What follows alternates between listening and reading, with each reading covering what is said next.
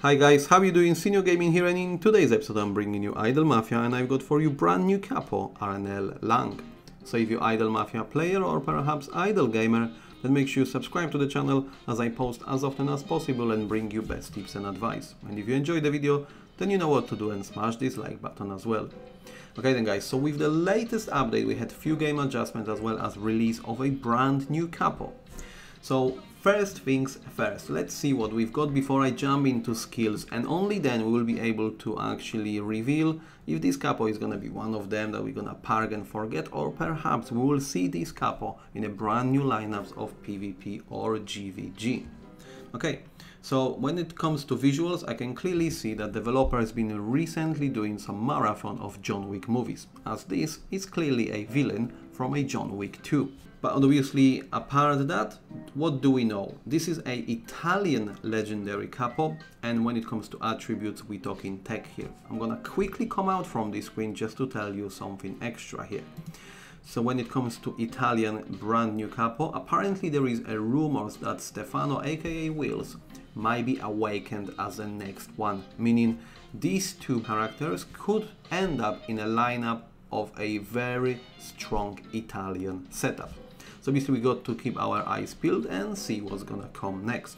So coming back to Arnelle, so I'm gonna definitely skip a skill which is related to building etc, and I'm gonna discuss these two skills and only then decide if this is one of the Capos I want to start investing in or perhaps not. Okay, so let's kick off with the first one, Magnum Injection.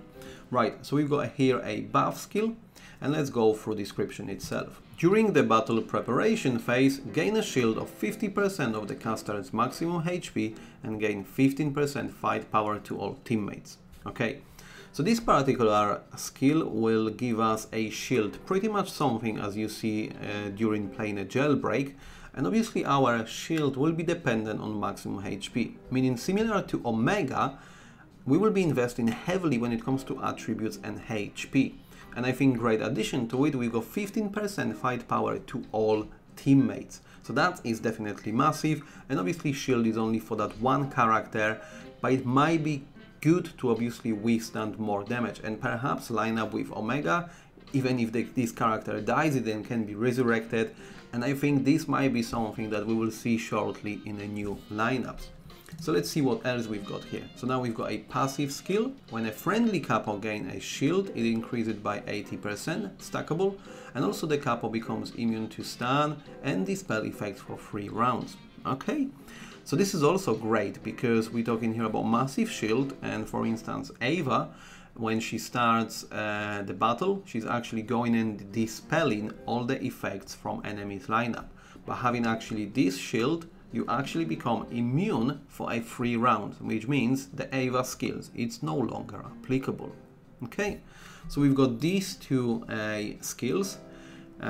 So I strongly believe this is gonna be one of the Capos that we will see shortly in a brand new lineups.